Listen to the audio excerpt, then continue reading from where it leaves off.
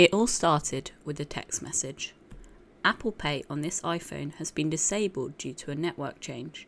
Find out more information on how to re-enable your wallet via a mystery link. This link looked suspicious as it wasn't an official Apple domain, and so I thought we would see if this was indeed a phishing attempt as I thought it was, and what information it was trying to steal. Let's go.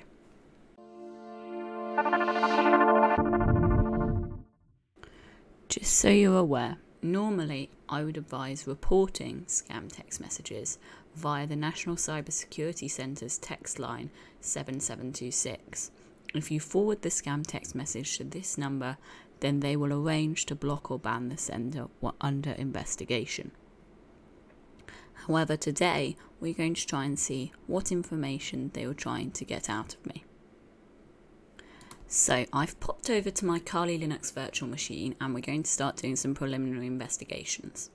So I've copied and pasted the full text of the message into a file here so that we can keep an eye on it. It was written in really good English. There don't seem to be any grammatical errors there. But of course the key thing is this link. Now, just to make you aware, never click a link that's not an official domain. So this is supposedly from Apple Pay. Obviously, it would be a link that was either apple.com or a subdomain of apple.com. It would never be apple-wallet-id47.com. This is obviously a phishing attempt. So we're going to hop into our terminal and I'm going to try and find out a bit more about this web domain, the Apple Wallet ID47. So I'll just shrink that down a bit for you so we can see both. So I'm going to start with a whois to see if we can get any information about the owners of the domain.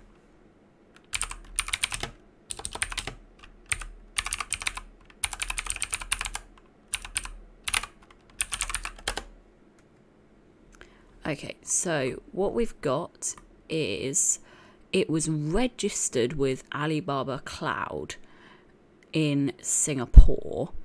So that's interesting.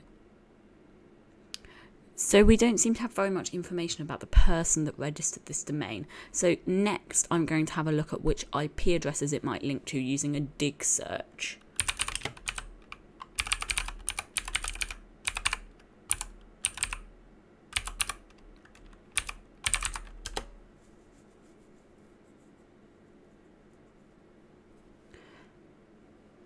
So we have got an answer for dig there. We've got an A record, which is linking to an IP address 90.207.238.161. So having taken that IP address and put it into an IP lookup tool, I found that it links back to a Sky Broadband ISP connection in central London. We've got a latitude and a longitude there. And the approximate location, therefore, of this IP address is near Charing Cross Station in central London, which is quite interesting to me because I assumed it would be an international scam considering the domain registrar of Alibaba, but it seems not. So next I think we'll have a look at the domain and see what kind of page is there. So I've now entered the domain in my Kali browser with a few web analysis plugins installed, and we're just going to see where it takes us. Okay, so that's really interesting. My broadband provider has actually blocked this address because it is phishing, malware and spyware, which it seems that some people have got onto it faster than us. So now I'm going to try and bypass that and see what's actually on the page. So actually, having tried visiting that page in a few different ways with some different user agents, including Safari mobile ones and using curl and using a VPN, it turns out that that page is no longer up, which is great news because it's probably been taken down due to the phishing concern. However, that does mean it's slightly less fun for me, but it's better for people in general. So I will be forwarding that text to 7726, and just remember, if you get any suspicious links, don't click on them, always forward them, and stay safe on the internet. See you in the next one. Bye.